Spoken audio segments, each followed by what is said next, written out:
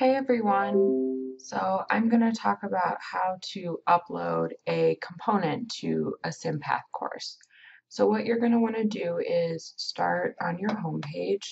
Mine is Tommy Term, and here it lists all his courses. So I'm going to go to the one that says Sim 405 17A. I'm going to click on that. Then I'm going to see all of the components. So let's say that I want to upload component number 3. I'm going to click right here. That's going to take me to the component. I'm going to scroll down a little. And here you can see that there's a few options for what kind of projects you're uploading. I'm going to go over how to upload with a Word document and a PowerPoint presentation. Those are two of the options that it gives you to upload as a component project. So I'm going to go down to the bottom here where it says Professional Standard Submission. I'm going to go ahead and click on that. It shows that I haven't submitted anything yet, nothing's been graded, no attempts have been made. So I'm going to go down to the bottom to the Add Submission button. I'm going to click on that. So there's a couple options. Either you can copy paste in an online text if you would like to do that, or you can upload a Word document that you've already saved to your computer. So that's what I'm going to do. So I'm going to go, there's two ways that you can upload a document. So the first way is up in this left hand corner, there's an Add File button.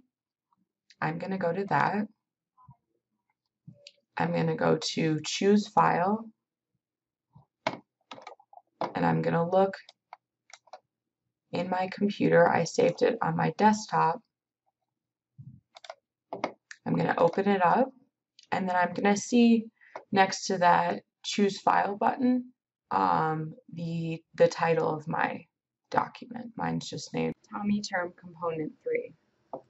And then you can see the type of upload that it is. This is a Word doc. Then I'm going to press Upload this file.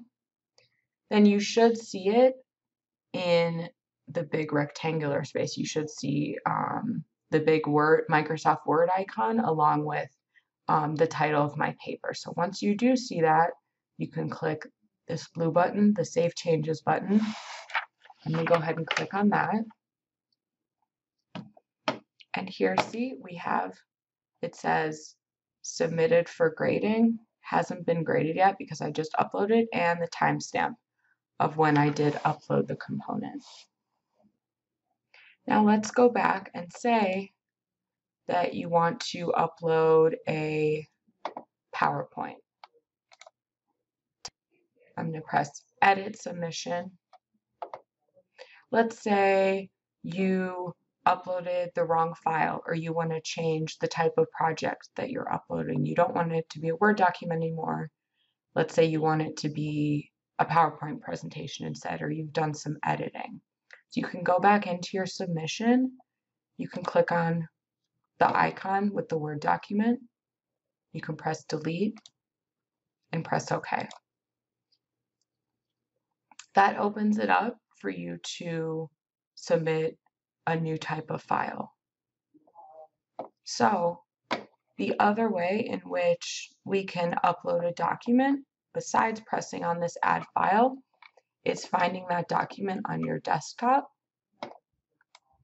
and dragging it over here to this blue arrow. And see, that'll upload it as well. I can see now I have a PowerPoint presentation uploaded with my title, so I'm going to save changes to that.